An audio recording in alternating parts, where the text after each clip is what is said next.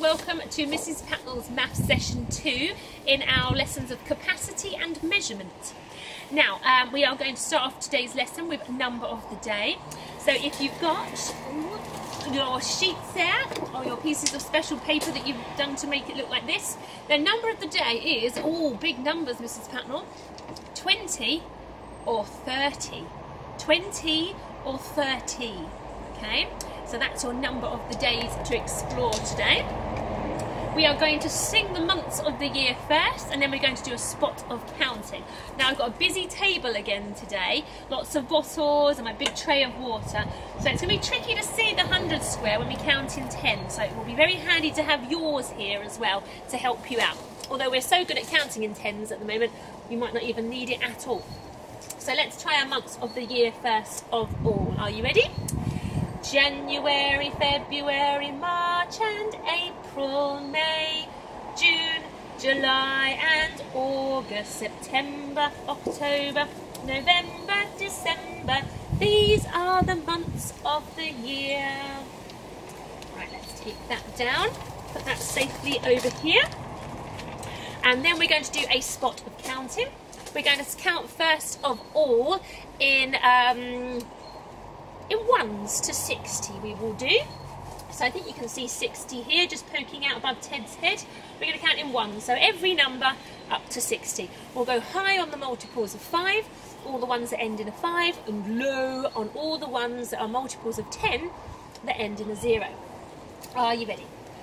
1, 2, 3, 4, 5, 6, 7, 8, 9, 10, 11, 12, 13, 14, 15, 16, 17, 18, 19, 20, 21, 22, 23, 24, 25, 26, 27, 28, 29, 30, 31, 32, 33, 34, 35, 36, 37, 38, 39, 40, 41, 42, 43, 44, 45, 46, 47, 48, 49, 50, 51, 52, 53, 54, 55, 56, 57, 58, 59, 60.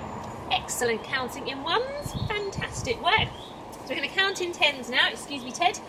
Now, as I say, some of mine disappear behind my water tray here, so use yours or use your knowledge now of counting in tens to help you. And we're going to go to 200. So we're going to use the 100 square and go through the multiples of 10 again, but when we've got past 100, we're just going to say 110, 120, and so on until we get to 200. Okay, let's go.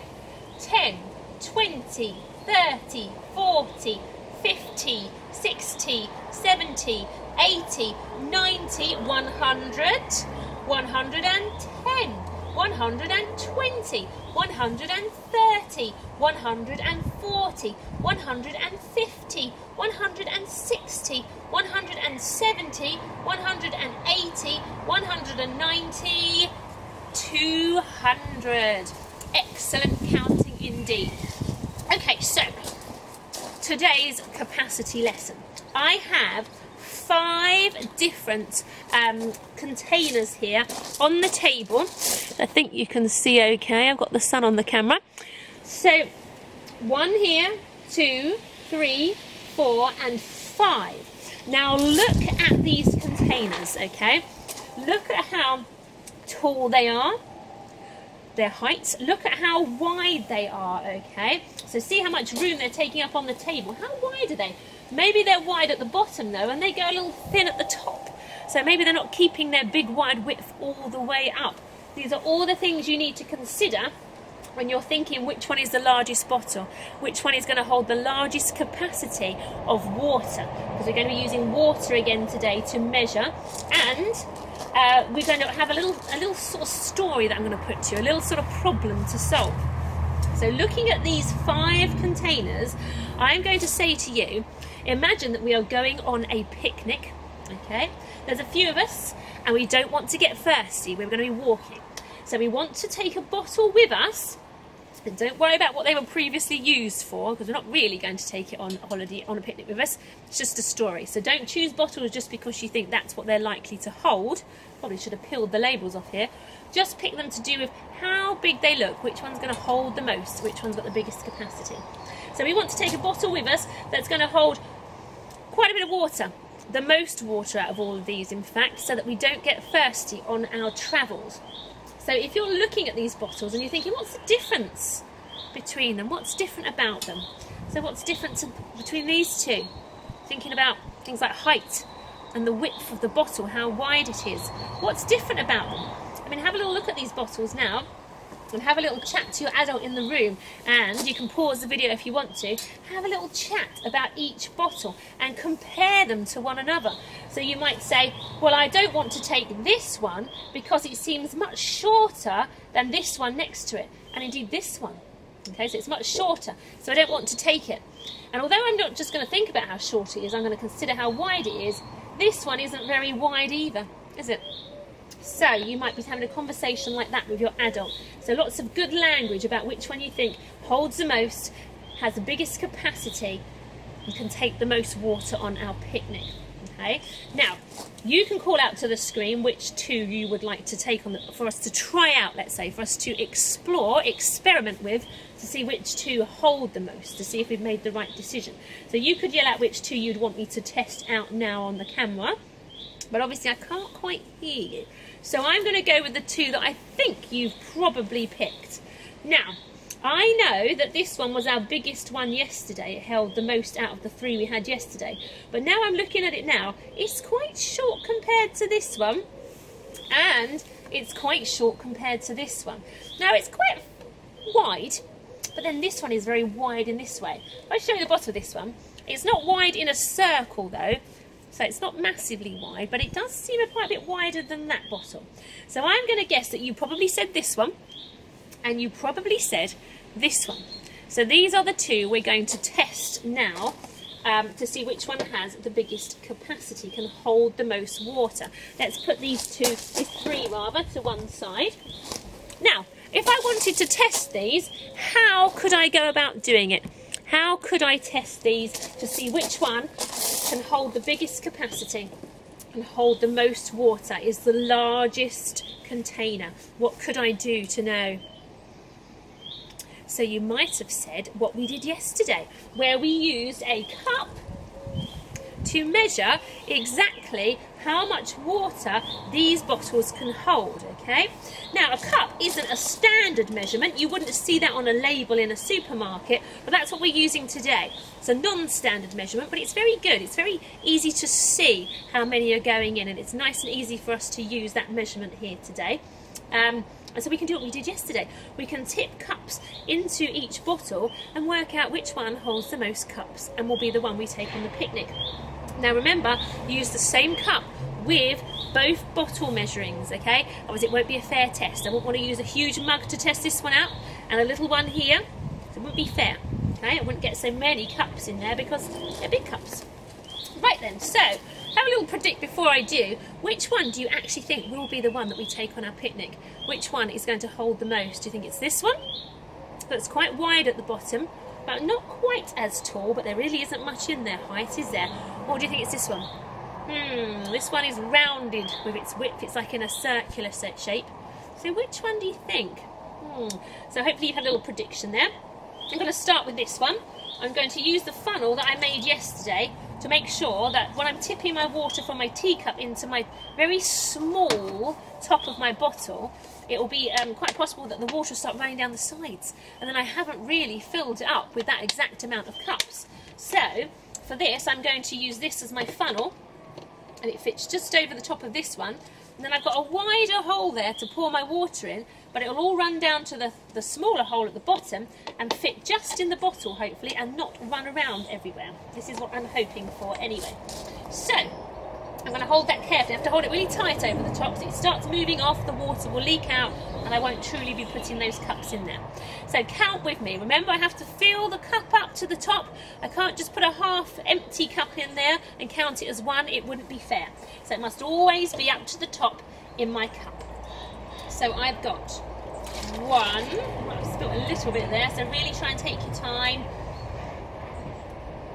2. I've got to go quite slow with this funnel.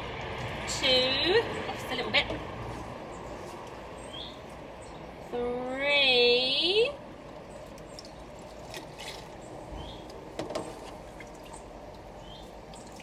4. Up to the top. 5.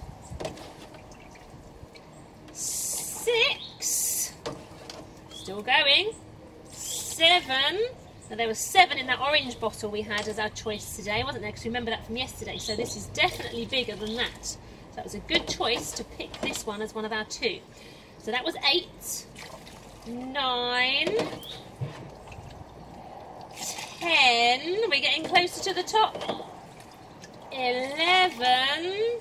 Make sure I fill my cup up to the top. 12. Oh, I'm still going. 13. Oh, I think it's going to take another one. Oh, will it go? 14. Will it all fit in? It's got a bit of foam at the top, but that's not the water, that's just the foam. So I would say 14 in there. Don't want to... That's it. It's just foam that's in there, you can see, because it's not running through. So 14 went in this bottle. Let's put the lid on so I don't lose my 14. 14. Right, let's write that on a post-it note because I'm likely to forget.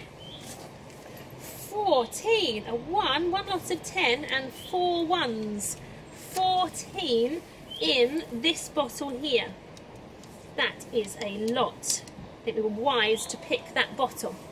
Okay, let's try the other bottle here.